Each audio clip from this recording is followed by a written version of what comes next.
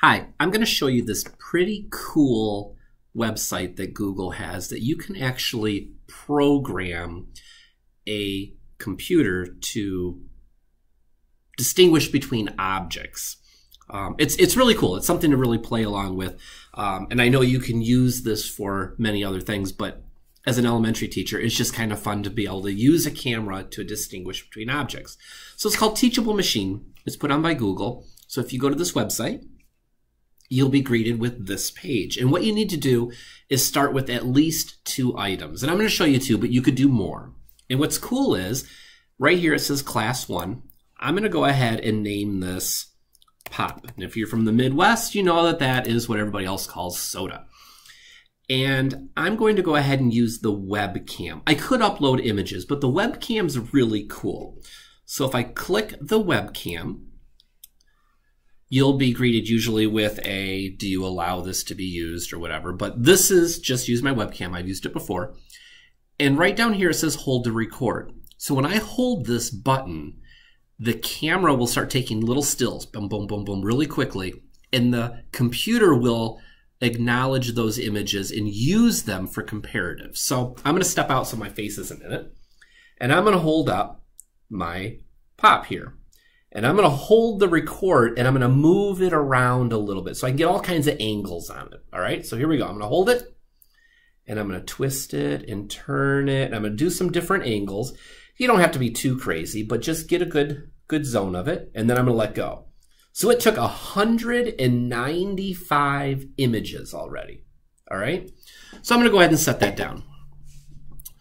Now I need something to compare it to. So I'm going to go to my second class right here.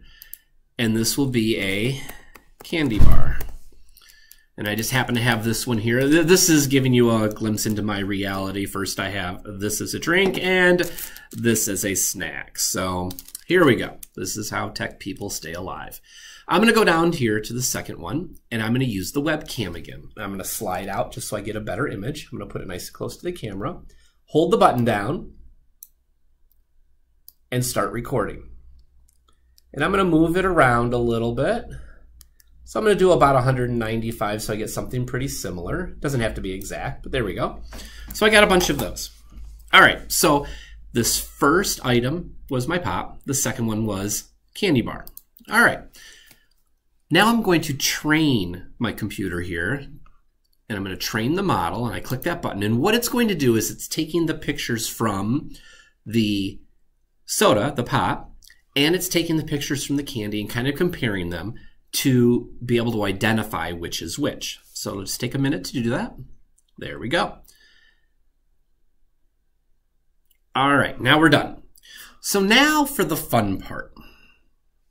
All I have to do, you can see down here, it's identifying all kinds, it doesn't know what to do. It's jumping all over. If I get out of the picture, I don't know why it's saying a candy bar, but let's just watch this. If I just take my phone, for example, and I hold it up, it doesn't know what to do. Although it says it's a Pop, that's strange. Sometimes things are weird. If I hold the Pop up, instantly, 100%. Put it over, Pop. Put it over, Pop. Hold the candy bar up.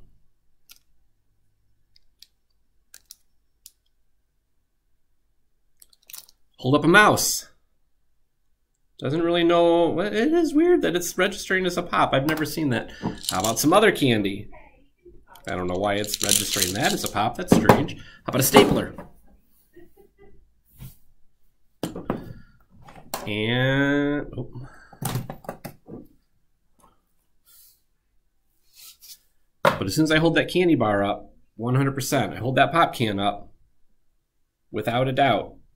So it's kind of a cool tool to be able to identify things. You could do it with other items. So I could go back down here and go to add class. And I could call this one a pencil. Then I'm going to use my webcam. Then I'm going to hold up a pencil. I like to get out just so that, there we go, and record. Like to get as many as you can in there.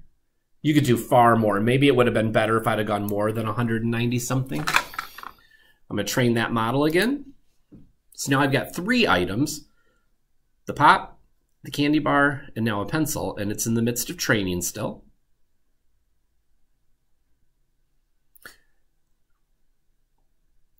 Okay, let's try it again. Now it's jumping all over because it doesn't know what to do, but if I hold the pencil up, let me get out of the picture, sorry. Without a doubt, pencil, candy, soda. It really doesn't want to know what to do with that, so that's interesting. Hold up my phone again. You see how it's jumping all over, but boy, you hold that candy bar up, it knows for sure. You hold that pencil up, it knows for sure. You hold that pop up, it knows for sure. So how can this be used? When you can export this model right up here, it could be used for all kinds of coding things.